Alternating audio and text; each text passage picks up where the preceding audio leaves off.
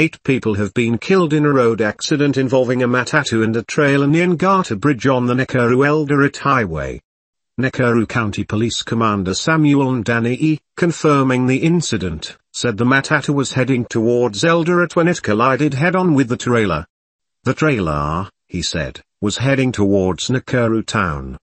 The public service vehicle was in the climbing lane. 6 adults and 2 minors are among those killed in the accident. The police boss said, "As at now we can confirm 8 people have died and 1 has been injured.